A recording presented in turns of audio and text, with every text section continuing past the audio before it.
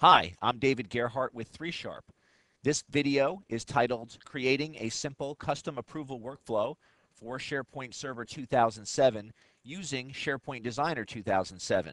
It is meant to supplement the article I wrote with the same title. In this video, I will start with the sample expense report form template that comes with Office InfoPath 2007. I will publish a modified version of that form template to a SharePoint document library, and then I will design a workflow using SharePoint Designer 2007. The workflow will evaluate data that is in the form and then send email messages to the appropriate approvers. For this video, I have already updated the expense report form templates data source. I added the VP name and VP email nodes and updated the form view with text boxes accordingly. And I added a status node and updated the form view with a drop-down list box control. If you want data source nodes to be used in conditions and actions in a SharePoint Designer workflow, you have to promote those nodes as SharePoint columns. So from the Tools menu, let's click Form Options and start the Form Options dialog box. Within the dialog box, click the Property Promotion category, and then you'll see a listing of all the fields in the InfoPath form that have been promoted as SharePoint columns. In this case, I have already promoted 3 fields: the manager email address, the VP email address, and the expense report total. So I'm going to go ahead and add another column, in this case the employee name. So let me expand the employee group and then click the name node. I can adjust the column name as it appears both within SharePoint and SharePoint Designer. So we'll just add employee to the front of that and click OK. And then these will be the 4 columns that I will use in my SharePoint Designer workflow. So now I can just go ahead and click OK. I am now ready to publish my expense report form template to a SharePoint document library. So let's start the InfoPath publishing wizard by clicking File and then Publish. In the first page of the wizard, I indicate that I want to publish to a SharePoint server with or without InfoPath form services. So let me just go ahead and click Next. In the next page of the wizard, I indicate the URL where the library is going to be located. In this case, it's a library that exists within moss.litwareinc.com. So I'll just go ahead and click Next. In the next page of the wizard, I'm indicating that I am publishing the form template as a template in a document library. So I'll just click Next. As it turns out, this form template has already been published to an expense document library in moss.litwareinc.com. So I'm just updating the form template in that library. So I click Expense and then click Next. The next page of the publishing wizard lists the form fields that have been promoted as SharePoint columns. A note here: if you wanted one of these columns to be editable by a SharePoint Designer workflow, you could double-click that column and then select this checkbox down here that allows users to edit data in this field by using a datasheet or properties page. Essentially, that would make the column editable by a SharePoint Designer workflow. In this case, we will not do that, so I'll click Cancel, and in the Publishing Wizard, click Next. In the next page of the Publishing Wizard, I'll click Publish, and then once the publishing process is complete, I'll just click Close. With our form template now published, we'll switch over to SharePoint Designer 2007. First thing we want to do is make sure we have the correct site opened. If you'll recall, I have an expense document library that sits on the moss.litwareinc.com site.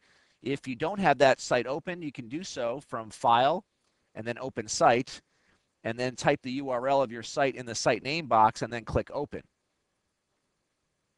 To start a new workflow, you would click File, New, Workflow, and that will start the Workflow Designer. Within the Workflow Designer, you can specify a name for your workflow.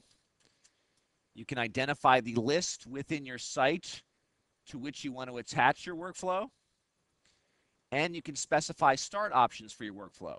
In this case, you can see that I can select an option to allow the workflow to be manually started from an item.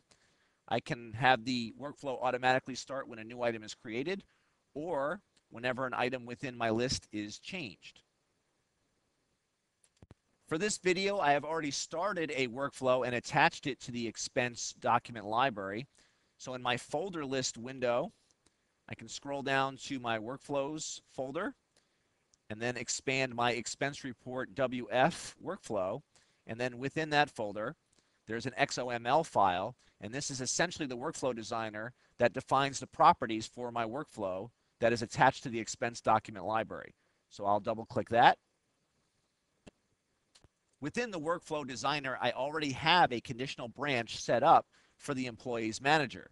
So when an expense report is submitted, if the report total for that report is less than $5,000, an email message will be sent to the employee's manager indicating that there is a report ready for review.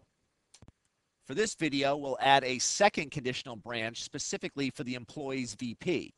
So first, let's click Add Else If Conditional Branch, and then click the conditions list, and then click Compare Expense Field. Then let's go ahead and update our condition so that it differs from the first condition. We'll click Field, and again, we'll find the report total column. In this case, we'll change the operator so that it is greater than or equal to, and the value will be 5,000. Then we'll add an action that sends an email message. So click Actions, the Actions list. If the Send an Email action doesn't appear, you can click More Actions and then select the Send an Email message action from the Workflow Actions dialog box. But in this case, it's already in our list. And then go ahead and click this message to start the Define Email Message dialog box. We can look up values from our list items. So for the To field, we'll actually click this lookup icon to the right. And then in the Select Users dialog box, double-click Workflow Lookup. And then in the Define Workflow Lookup dialog box, in the field list, we're actually going to look up the VP's email address. And then click OK. And then click OK in the Select Users dialog box. Then we'll go ahead and type a subject. For the message body, I'll use a combination of static text and lookups. I've got placeholders within my body. In this case, I have one for the employee name. So I'll do a lookup and then actually get the employee name from the column value because I promoted that when I published the form. And then I'll do the same thing for the report total. And I'll look it up and grab the report total column value. And then click OK. And then click OK. And that's it. The last thing you'd have to do is click Finish. And then you'd have a SharePoint Designer workflow that conditionally sends email messages based on the report total in your expense report form file.